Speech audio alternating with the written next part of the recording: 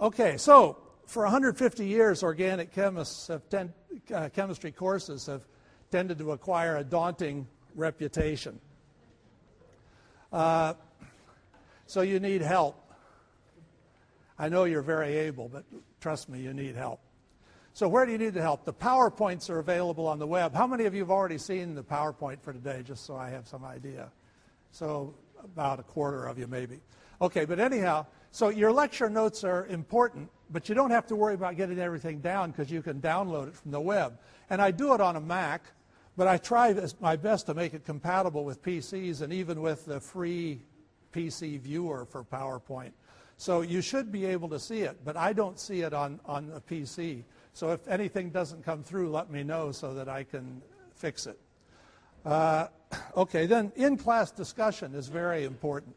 And if you're really, really shy and can't participate in discussion in class, then email me a question, okay? There's the course website, which is our substitute for a text. It also includes the PowerPoint, and there's the link for it. And when you go there, you'll see it develop. The current website is mostly last year's course. So it'll change a little bit as we go along, but fundamentally it's the same. If you want to look ahead, you'll see pretty much what's coming up. There'll be assigned problems and questions, and also their previous exams and answer keys. All these things are on the course website, so you'll get help there. But one thing that's really special is the course wiki. This is the third year we've done it, and the second year in a really systematic way. So you get assigned to cover a couple frames of the PowerPoint. So those are the ones you really need to take careful notes on, okay, and write them up, and help other people too. That's the nature of a wiki, as you know. How many of you have participated in a wiki? Well, by next week it will be all of you.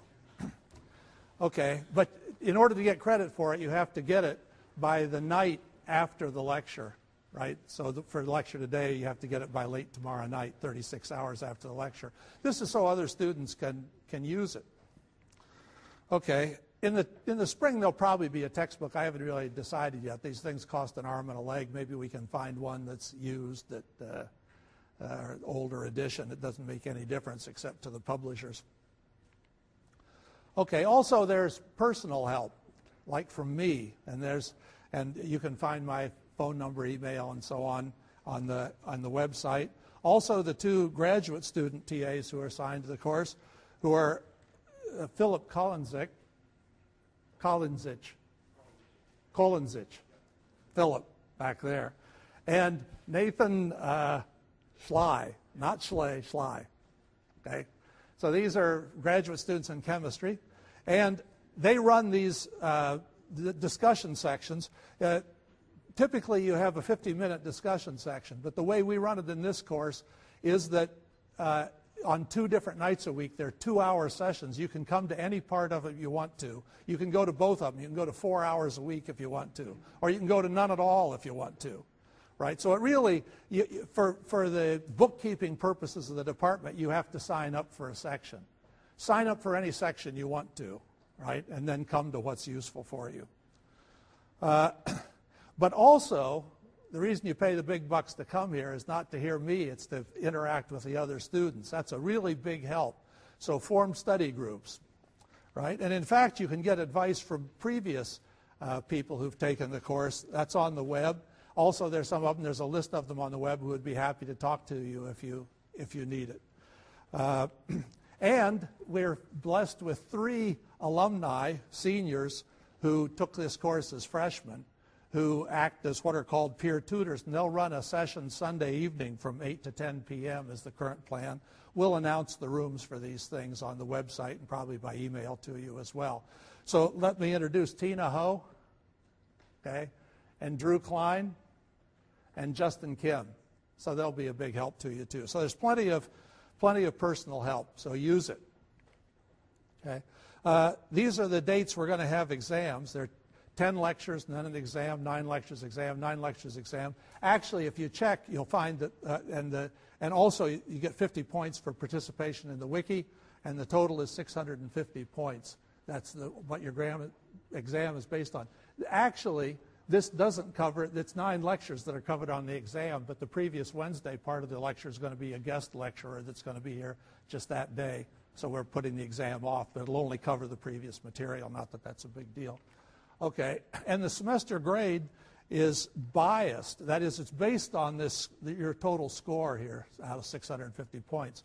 But if you're near a cutoff and you were very good about turning in your problem sets and so on, then we boost you up. We don't grade problem sets, but it's worthwhile to do them, right? And they might make a difference. Okay. Okay. So where are we going with this? What are the goals of our freshman organic chemistry? In fact, if you click that in your PowerPoint, you'll get taken to that site, but it's right on the website. You'll see it anyhow. First is to learn the crucial facts and vocabulary of organic chemistry. After all, that's what we think we're here for. And to develop a theoretical intuition about how bonding works.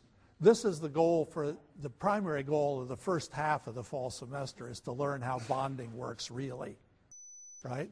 And that relates then to molecular structure and also how bonding changes. And that, of course, is reactivity.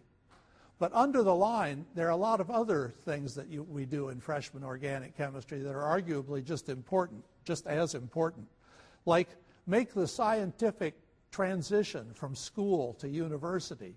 In school, they try to teach you what people know. In the university, you try to develop new knowledge. So you need a different mindset for that, and we hope this course helps you develop that. So learn from organic chemistry, which is really, in my view, a model science, how to be a creative scientist. So here's a creative scientist by anybody's measure, Louis Pasteur. And in the 1880s, he said this in French, but in English it says, "Knowing to be astonished by something is the mind's first step toward discovery." Another way of putting that is that the characteristic comment on making a real discovery is not eureka, it's, huh, that's funny. Right? So that's what you really have to learn. You learn enough about how chemistry works and form this picture in your mind that when something happens that doesn't fit, you know to be astonished so that you can discover something. That's exactly what Pasteur did, and we'll talk about that in the course. And even perhaps more important, to develop good taste so that you can distinguish sense from nonsense. There's certainly more nonsense floating around than sense. And being able to tell the difference is important. The way you do it is to develop good taste by looking at a lot of good examples, and then you're aware of how crummy the bad examples are. So we're going to try to emphasize good examples. And have fun. Okay. So, and as we go along here, if you have questions, break in. You'll do this much more as we go along, I know. So, the class really is mostly about theory. Although we describe the basis for the theory and spend a lot of time trying to make it real. But we require Chemistry 126L, the lab. This is the only chemistry course that requires you to take a lab simultaneously. So I hope you're all enrolling in that, because there'll be a certain day that you want to be able to take it. It's just one afternoon a week, 3 hours or whatever it is. But you want to get your first choice, so line up soon. Well, you'll be accommodated, but it's just more convenient if you get it arranged earlier. But why? Because lab answers the really big question. And the big question was brought home to me by my son, John McBride, in his 3rd year. This was the beginning of the 3rd year, and his mother and I didn't know what was coming. For the next year, maybe 15, maybe 20 times a day, he said, "How do you know?"